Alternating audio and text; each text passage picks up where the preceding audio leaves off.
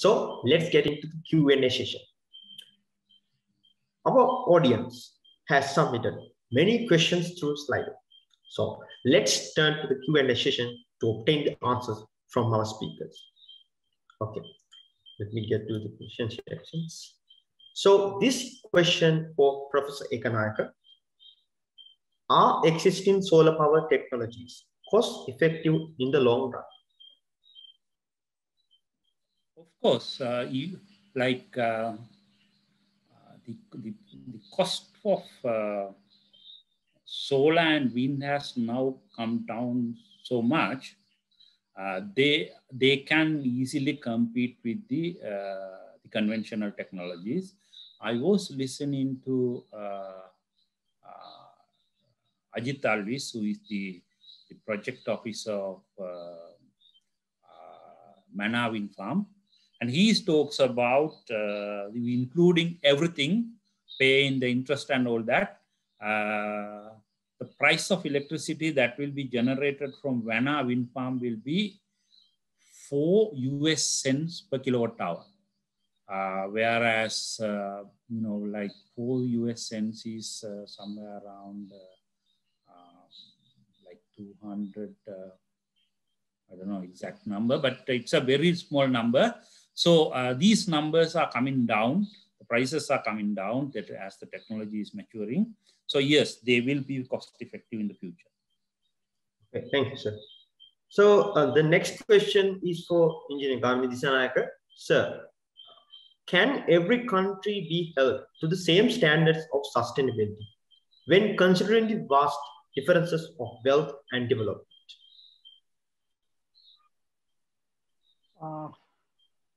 Yes. Different countries can go for different levels depending on the resources they have, the technologies they have, the knowledge they have, and so on and so forth. It all depends on your say country's circumstances. Yeah. So first thing you need to have people having a good understanding of the need. That is the starting point, including the general public. The necessity for going in for sustainability, that is important. I think this is what I think the Michelle was trying to address. So that is the starting point. Once that is there, then the rest is much easy. Then also we need to have the decision makers, the policy makers, they also should understand the importance and the need for it. Then you can bring in the other part, that the technocrats, the professionals, they can do the other part, that is the technology and and also the making technology transfer is required, the capacity is building required. And countries like, our country, like Sri Lanka, developing countries, sometimes, we cannot do things on our own. So we need the support of other countries. Now, as you could see now, even for climate change, the mitigation, external support is available. So we need external support in terms of technology, in terms of capacity building, and also capacity, even some system changes, like even some policy changes. So depending on the resources, in the resourceful countries, now we have seen the examples of Professor Ekanayake. Now he was quoting the good examples of countries like Japan, Australia, UK, where they have the resources. When I say resources, it's not only the money, they have the knowledge, they have the technology, so they are going for it.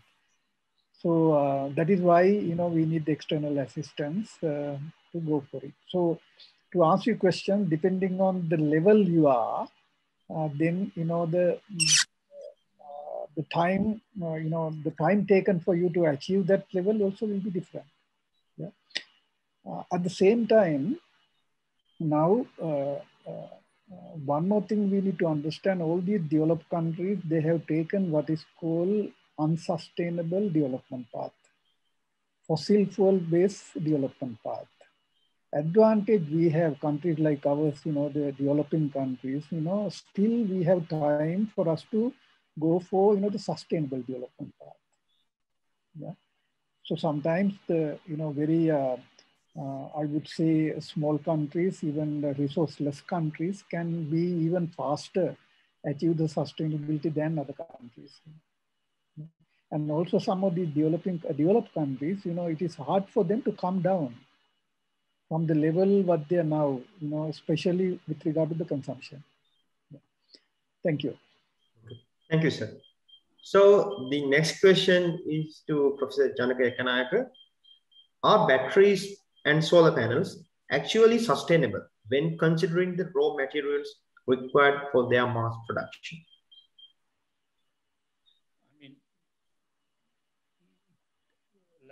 There are, as I showed you, there are solar panels made out of organic cells.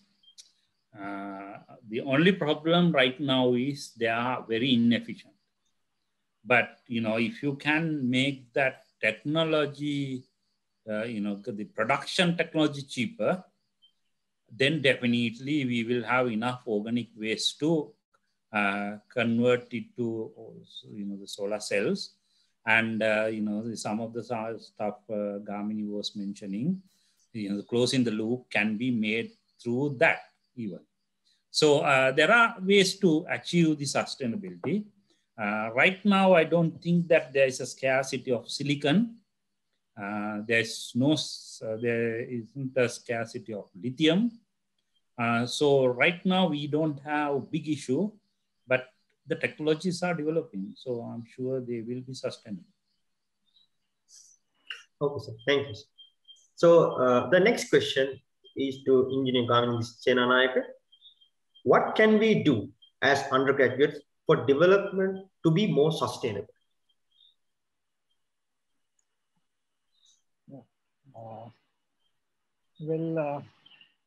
I think there are a lot of things that you could do. As I said before, understanding the need for it. Yeah, so we will not have a future if we don't understand this. Yeah, as young, the young generation, I think compared to our time, I think the young generation they have a better understanding of the need for it. So that is the starting point. Then also, without waiting other people to do many things, try to do something possible at by yourself. Yeah, you can do once you understand different things like some of these things some the concept you don't need to go in for very high technical the solutions. Even little things could contribute. Yeah, little things could contribute now. Even now this kind of things, I mean, if you really see the resource savings what we are realizing now, if you are to have a session like this, yeah, in a physical setting, now just imagine the resources, amount of resources we need to spend. Yeah, so you have over 100 people here using this kind of the technologies, and I mean, more or less you get the same effect. Likewise, I think you need to look into different aspects, the different possibilities in day-to-day life. Yeah, maybe your transport, maybe you live, maybe you consume, how you dress, and all that is possible. Yeah, and try to make a little contribution. So that will go a long way. Thank you. Okay. Thank you, sir. So the next question is to Professor Ekanayake. Is it possible to locally manufacture solar panels, and is it economically feasible? Obviously, we have the technology, we have the know-how. I'm sure we should be able to produce our solar panels. The only problem is the raw materials. Now, one of the main issues we are having is the Sri Lankan industry likes, I mean, I'm not blaming all the industries, but some industries like quick money. Now, I don't know whether you have seen that. If you are from the Matale area, you will see the train in some part of the year, the train will be carrying a lot of white stones. these stones are going to Japan to extract silicon. But unfortunately, we don't add value to them. The value addition is done in Japan. And then, you know, if you are trying to bring the silicon from there, of course, it's not going to be. So I think the whole process needs to be carefully planned, because I don't believe that we have a lot of silicon in the country that can produce silicon solar cells. However, but there will be enough resources to start a process, but silicon extraction process is expensive, and you know, the what you call it, capital required for such. So we need to carefully study whether it is worthwhile extracting silicon in Sri Lanka and producing silicon, you know, the solar panels in Sri Lanka. Having said that, the solar inverters, we can definitely do it in our country. Now, I am right now developing a solar inverter slightly different from the other inverters. And, you know, our anticipation is to produce that together with a local company within this year. You know, my progress has been really hampered by the COVID, because my engineers can't come and work in the lab. So that's there. But, you know, like, I think one of the main issue we are having is, like, when we brought the television into the country, I'm sure that, you know, like 70s, we haven't had the either know-how or the ability to start a television factory in Sri Lanka.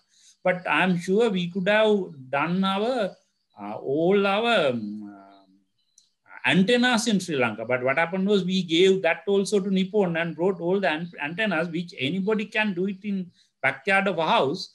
So I think we need to pick the right technology out of these technologies and do it in our country, rather than trying to do everything here. I hope that answers the question. Vidura, yeah. Can I add to Professor? Yeah, please. Yeah, please. Sure, please. I think what we need to understand, as very rightly mentioned by Professor, now we need to understand the, you know, the global value chain. Yeah. So we try to be part of this value chain. Okay. And also now, you know, the economic of scale matters. Okay. Now, these are the misconceptions, you know. I mean, we cannot, you know, produce something for our market. You know, of course, you know, of course, if you need, we can manufacture solar cells, but, you know, can we, you know, our market is very small, so you cannot justify the investment unless we have a bigger market outside. For us to have a bigger market, you know, we need to be competitive in our products. So then comes the technology, the productivity, you know, all these things comes into play. So what we should be doing, as he quite rightly mentioned, we should try to focus on what is possible here and make that contribution. Of course, the value addition, you know, not just, you know, the exporting raw home, but we need to integrate into the global value chain. Yeah. Now, the example he quoted, now, of course, you know, I mean, you know, we can copy and start doing it, but what he said, you know, we are coming up with a new kind of inverter. You know, that is our invention. With that, you know, we can capture a bigger market. So I think that should be the way. So we should not try to make everything here, but we should identify where we have the global competitiveness. Thank you. Thank you, Professor Ekana, again, Engineer Senana, for that valuable answer. I think he or she get valuable answer. So probably this is the last one. So for this question for the Engineer Senana answer, what are the technologies available for sustainable transport? Can we move Sri Lanka towards a low carbon transport system? I think you are asking a very timely and relevant question. Unfortunately, entire world is moving in one direction with regard to the e-mobility. Okay. All these countries have, you know, set up their targets to do away with internal combustion engine. The Michelle was talking about it. 125-volt technology we are still using. Yeah. Whereas other countries are very quickly moving into the e-mobility. Okay, what is required here? Of course, the sustainable transport, you have many different options. You need to have, the good public transport, yeah, efficient railway network, and also of course, we can also talk about the the motorized transport, but the e-mobility will be the future. For that, you need to have policy support, and also long-term, the policy direction and the support. It is possible. And also, I think if we go for e-mobility, we can make our vehicles here. It's not that complicated. I mean, Professor Ekanayake would support this idea. Now the batteries are coming down. The cost of batteries are coming down. Yeah. Even we can convert some of these vehicles. This is now countries like UK, they have said that the Norway is leading in this direction, and the China, they cannot demand, they can meet the demand for electrical vehicles. But whereas in our country, there's no consistent policy supporting the e-mobility, unfortunately. So this is what is required. I'm sure the Professor Ekanayake, being the vice chairman of Public Utilities Commission, where I'm also a mediator there for quite some time. I think this kind of things need to be brought up to the high level of discussion and take quick action. Thank you. Can I add something to that, Vidura? I think, as Gamini said, which is one of the very important topic. But we need to plan things, that is where we need to be very careful. Now, remember, I was showing you how the batteries can support the renewables. Now, the electric vehicle has a battery. And if we just use it for mobility, and the car will come home at around 6 o'clock, you will plug in your car, and you want to, because tomorrow morning you want car to be ready to be, commute again. And that will become a burden to our electrical network, because our electrical network has the peak from 6 to 9. So that is for we need to have some smart mechanisms. Smart charging is there. The smart charging allows us to either sell electricity within the battery during that peak hour, and charge the battery from, now the CEB has introduced this TOD new tariff. You can start the battery charging from midnight to early morning. We are really using that energy. So I think it is just not the policy that is required to, promote electric vehicles. We also need policy to utilize them properly within our existing infrastructure. Otherwise, as I have seen in this your question, somebody is asking whether it's going to be another burden or something. I can't remember the exact wording. So you can make it not to be a burden to the electrical system, because what everybody thinks is you burn more fossil fuel to charge these vehicles. But if you do it in the late night, we are having issues of running some of the plants in the night. So we can nicely plan things, but of course we need a integrated planning. That is something lacking in the country. Not only electrical sector cannot do it; it has to be the transport sector, electrical sector to get together and plan things properly. Okay, thank you, sir. So due to time constraint, we have to end the Q&A session now. So a huge thank you to our speakers for clarifying the doubts of our participants. Huge thanks. So moving on from the Q&A session, I have to remind the audience about, we will put the feedback form please feel free to fill the feedback form of the event, which we have shared now. Your feedback helps us improve. So now I would like to present the digital token of appreciation to Professor J.B. Ekanayake. Your contribution has been invaluable.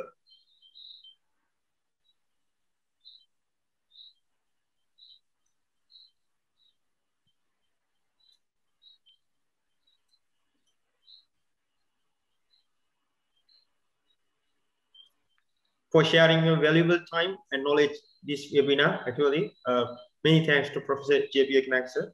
Please accept it. Thank you very much for Vidura for inviting me, and it was a good opportunity to share some of our, the findings and ideas. And thanks for the participant for staying with us until the dinner time. Okay. So next, I would like to present the digital token of appreciation to Engineer Gamini Senanayake for sharing your valuable time and knowledge at this webinar. Thank you. Thank you very much, Vidura. It's a pleasure. So now we are coming into the point that we all have to participate. So I invite all participants and speakers to turn on your camera to take a quick group photo. So let's wait for a couple of minutes to just turn on your camera and be ready.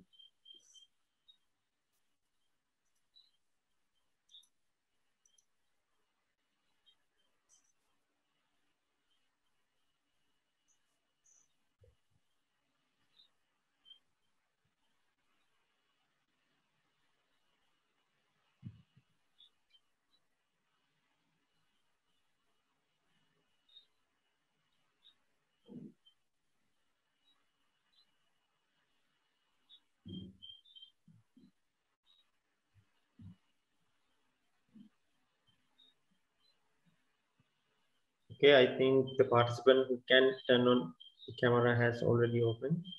Let's wait for, let's see. Okay, we're getting the photo now. 3, 2, 1.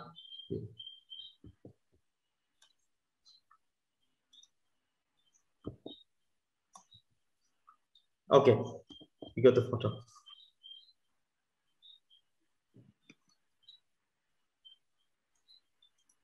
Yeah. So moving from on that, so TechnoSapiens is a video series launched by Technometer Sri Lanka, bringing you details on latest cutting-edge technology.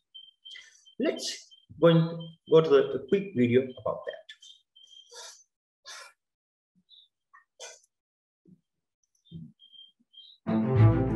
Technology, the great rolling engine of change, is reaching its zenith. Are you evolving with it? Energy, uses of sustainable energy resources and application of clean technologies to promote a green world. Mobility, development of electric power, autonomous vehicles for convenience and safety. Health, initiating the ability of treating patients remotely, ensuring the safety of your loved ones. Work, involvement of efficient and productive industrial opportunities. Education, creating a mutual beneficial atmosphere for both teaching and learning media.